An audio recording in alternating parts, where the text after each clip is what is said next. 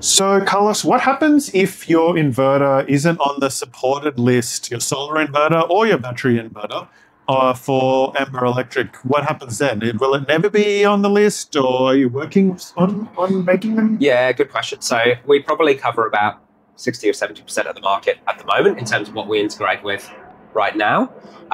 We're working on a good handful of Please contribute. It really helps my independent, honest journalism.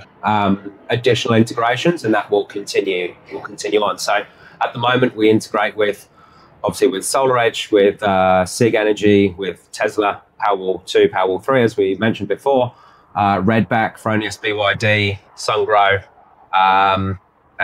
What else have I? Alpha ESS? Oh, that's right, Alpha ESS, and kind of some of the variants of those, like Neovolt and Hive. And then I guess we're about to launch Enphase for Enphase Solar and Enphase batteries.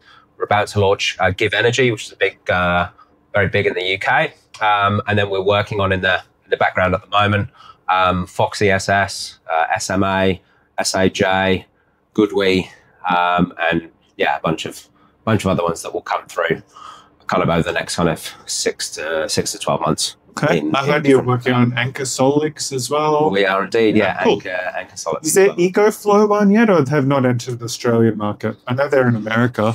No, I don't think we're. I mean, there are an awful lot of batteries out there.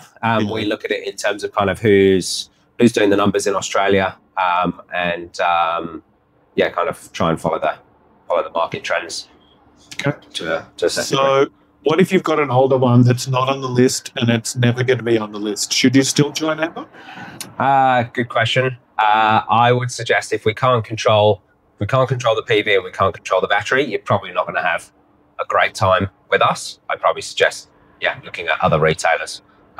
It's pretty important. Customers are going to have a much better time with Amber, particularly with Amber for batteries, if we can control the battery, if we can control the PV inverter. So with Tesla, Powerwall 2, absolutely fine. We can control that. That's an AC couple setup. With Powerwall 3, obviously it's a new-ish product in the market, getting a lot of traction.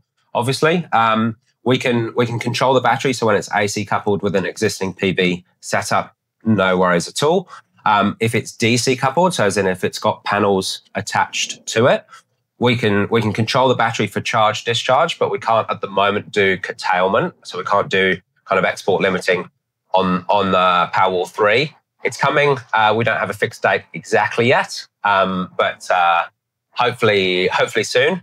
And I guess the other thing for customers in Victoria, there is a thing called backstop, which certain distributors have approved, and Tesla have got approval to be able to control and export to the grid. But that's still, at this point in time, there's still customers in AusNet and in Gemini region or network can't actually get approval to switch on their Powerwalls and have them exporting to the grid. So I guess a couple of little flags to note there. Yeah, A couple of details to note. And all of that is as of mid-August 2025. It could change tomorrow. It could change in a month, in 3 months. It's complicated because it's dealing with grid operators, and Tesla and Amber are all talking with each other and making everything work together.